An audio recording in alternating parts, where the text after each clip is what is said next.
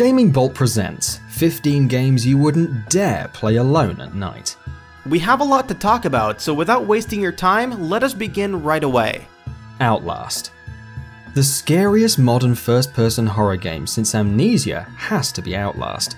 Set in an insane asylum, you run into naked brothers hunting you down, as well as an equally naked doctor who wants to run experiments on you. The ending is a bit meh, but the experience from start to end is one of the creepiest in the last decade. Amnesia: The Dark Descent. Speaking of Amnesia, this is the game that set the standard for the modern horror game. We can thank it for all the terrible first-person horror games on Greenlight now, but we can also thank it for games like Outlast. With its haunting visuals and keeping the main baddie hidden from us most of the time, Amnesia knew what it took to make a game scary. Siren. Siren is creepy Japanese horror at its best. It's your typical horror story of an ultra-religious small town that seeks to remain isolated from the outside world, with a creepy kid thrown in for good measure.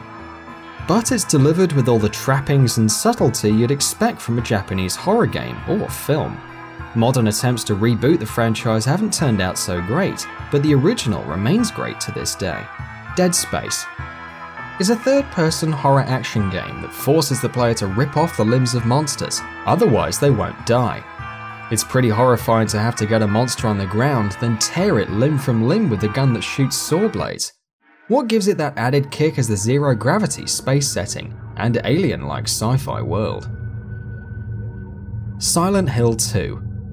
The best horror game ever made, and possibly one of the best games ever made, period, depending on who you talk to, is Silent Hill 2. It has one of the best narratives in a game, perfectly blending gameplay and story. You play a guy whose wife is dead, and you have no memory of it, so you travel to this town and find all kinds of terrible things. Fatal Frame.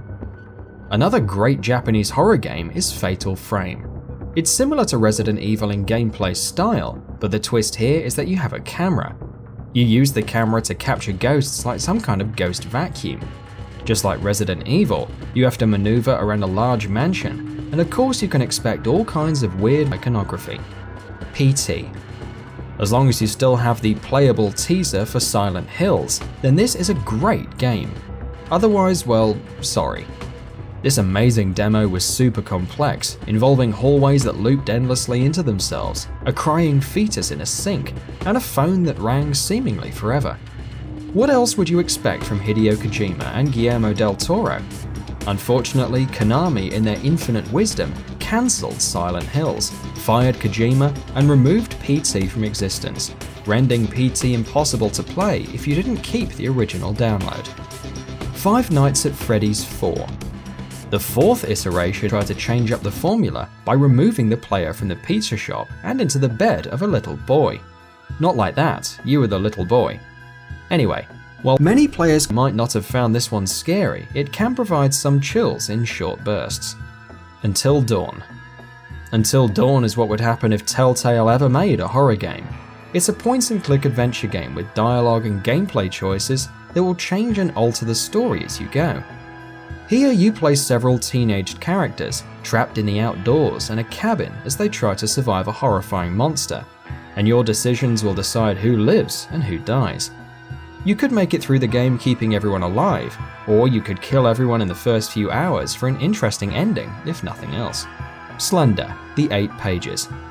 Like Amnesia, Slender: The 8 Pages started its own subgenre of walking around forests and finding a bunch of pages. Its endless rip-offs aren't great, and the original is still the best. Sure, it's based on internet creepypasta, but Slender still has a great atmosphere. You walk around the woods at night collecting 8 pages of a journal, occasionally running into the Slender Man. You have no way of fighting or knowing where he'll show up, so you just have to run blindly through the night. Fear. First Encounter Assault Recon is a first-person shooter where your character is part of a SWAT task force dedicated to fighting ghosts and other spooky monsters.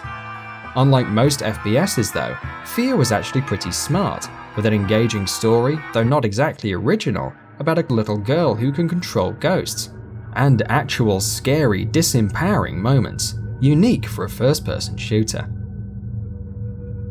Alien Isolation.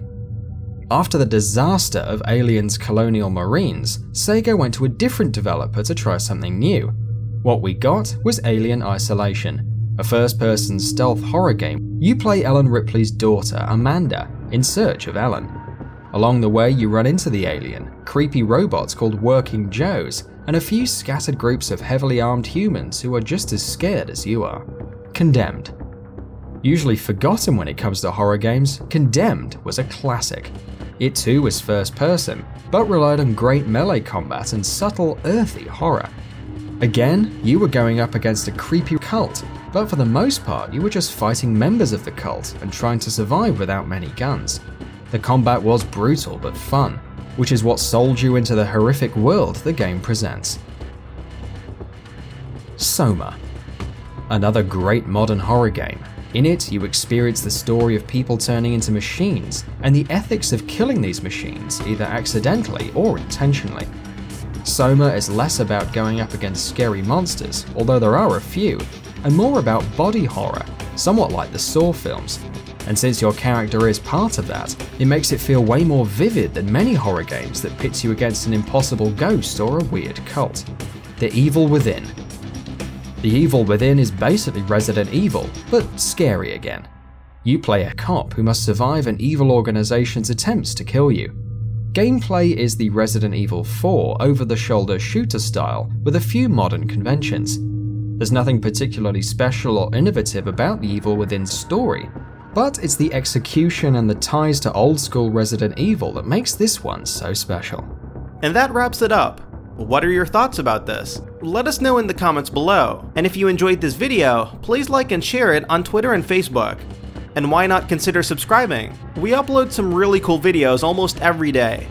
Thank you for watching this video and happy gaming!